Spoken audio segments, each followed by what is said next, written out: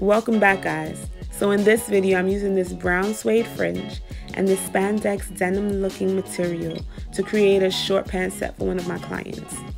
This material is really dope. It has a 4-way stretch and it's really nice to make jeggings and things like that. So I just folded the material over and now I'm smoothing it out and getting ready to cut. I cut out the front of my shorts and here I'm just pinning. And I use pins for 2 reasons. One is to keep the 2 pieces of material together, and the second would be to serve as a guide for when I actually get to the machine, just so I can have a nice straight and even stitch. She was going to Trinidad Carnival, and there's a party out there called Soca Brainwash, which is themed every year. And this year's theme was the 70s. So we wanted to do something different rather than bell bottoms.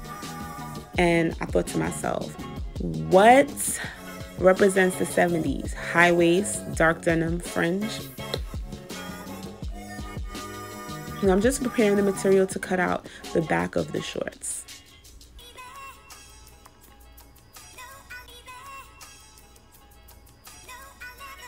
So if you notice here, I'm using some denim shorts as a pattern.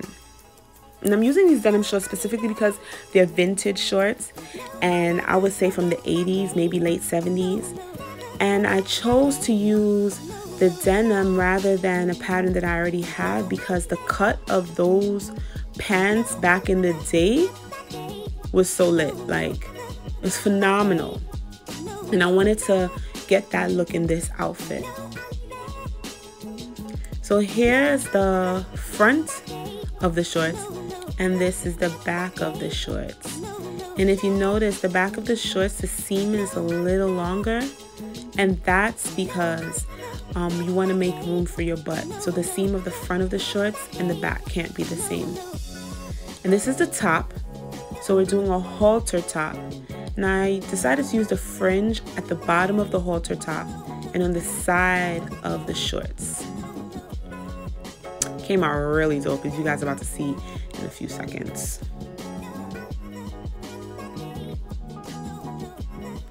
And here's the final look. It looks really good on the mannequin and even better on her. If you like. If you really like, comment. If you really like, subscribe. Later.